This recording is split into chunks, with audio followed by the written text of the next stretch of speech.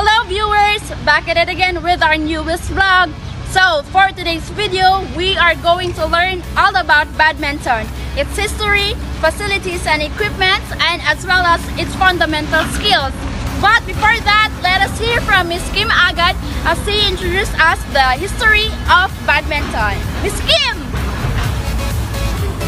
Hello everyone! This is Kim Agad, and today I'd like to share a trivia about overview and history of badminton.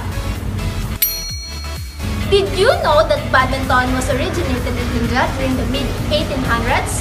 It was the game of Puna that was the basis of our badminton that we play today. Badminton publicity was increased when English officers stationed in India transported the game in England. So in England, it was called badminton, and eventually it spread all over the United States.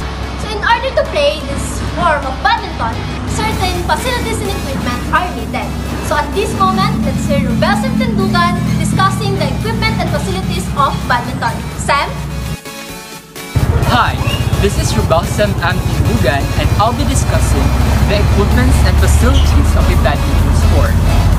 In order for us to play in badminton, it is indeed essential to consider these two things, the equipments and the facilities in playing badminton, for us to acquire greater improvement and also for us to enjoy even much better.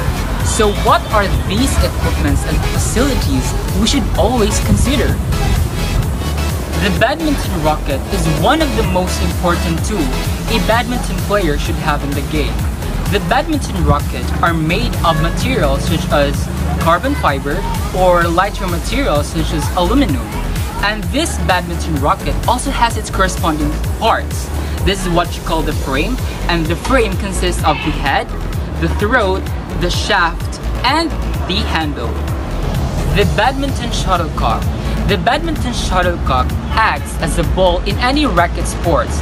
And did you know that a badminton shuttlecock is also called a shuttle or a birdie? And it also composes of 16 feathers. So this is what you call a badminton shuttlecock. And the last equipment or facility in a badminton sport is what we call the net. The net divides the badminton court into two sides. So the net contains a very important part in playing a badminton sport. Hi, it's me again, Maria Ira Panebio, and we are going to discuss you the fundamental skills of a badminton sport. To be a good badminton player, we must master all the fundamental skills of the sport. And in this video, we are going to demonstrate all the proper execution of the fundamental skills.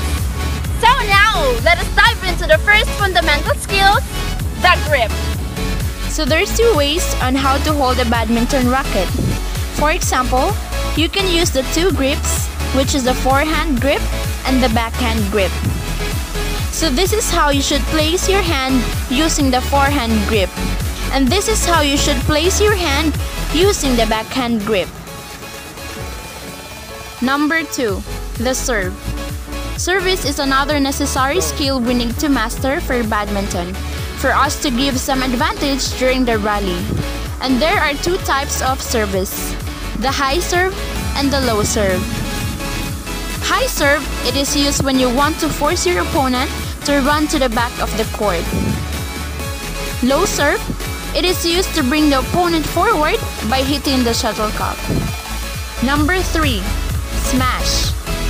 A smash is a hard hit overhand stroke with a fast downward pad. It is a main attacking stroke. Number 4, drive. It is a powerful hit forehand or backhand stroke which just clears the top of the net. And lastly, the drop shot.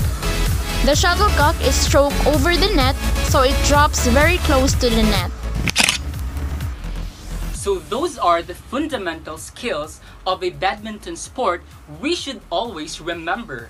And I hope you've learned something, and see you in the next video. Thanks for watching!